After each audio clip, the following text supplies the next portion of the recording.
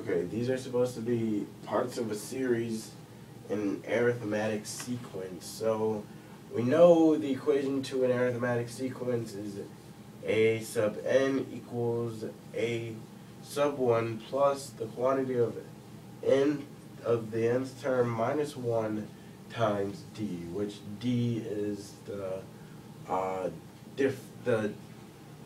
rate of change in a sense. D stands for the rate of change.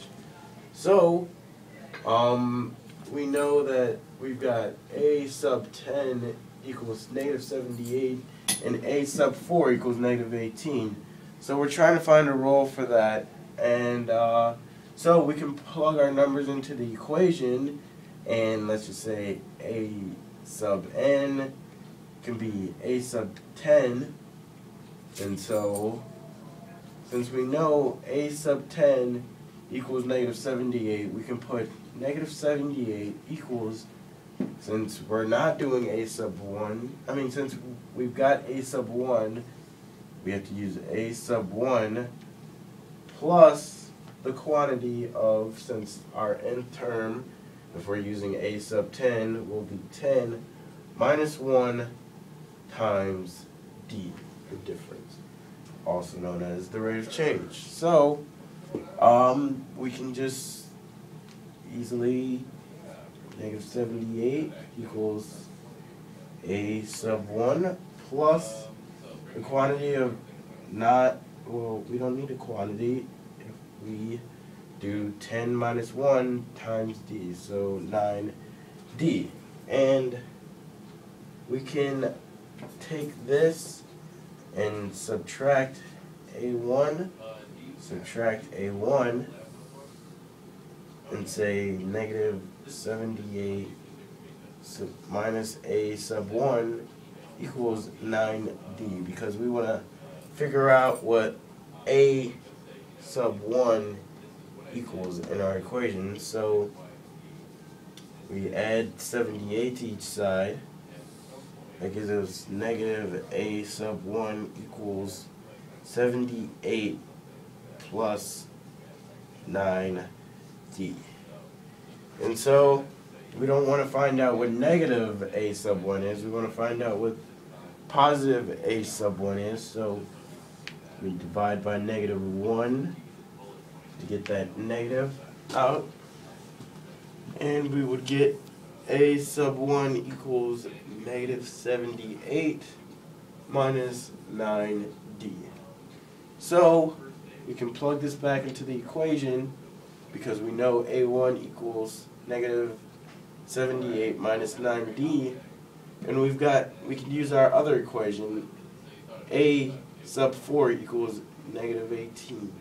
So if we plug these numbers into this equation, just as before, a sub n we will replace with a sub 4, which is equal to negative 18. So negative 18 equals a sub 1, which we just figured out, equals the quantity of negative 78 minus d, 9d to be exact, plus the quantity of n, since our n value would be 4 minus 1 times d. So negative 18 equals negative 78 minus 9d plus the quantity of negative 78 minus 9d plus the quantity of 4 minus 1 equals 3, so plus 3d. That's a upside down d, plus 3d.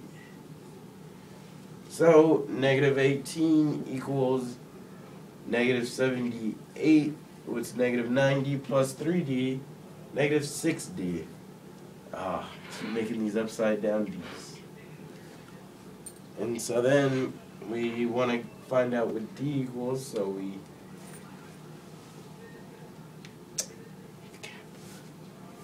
we add 78 because it's a negative 78 and we want to isolate the variable, so plus 78 on each side, and we would get 60 equals negative 6d. So we divide by negative 6 to make this just d. So negative 10 equals d, because 60 divided by negative 6 equals negative 10.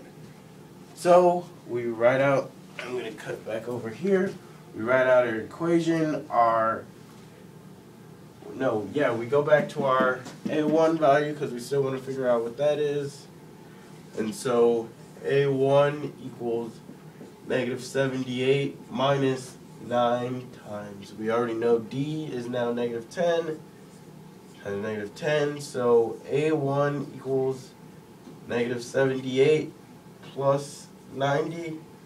So A1 equals negative 78 plus 90 would be tough math. Anyway, JK, no it's not. It would be 100 and that would be 12.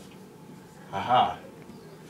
So A1 equals 12, so we can plug it into the equation and plug it into the equation, so we know A sub n equals A1, which we just found out is 12. So we would drop that down, plus n minus 1 times d, which we just found out equals negative 10. So this is our equation.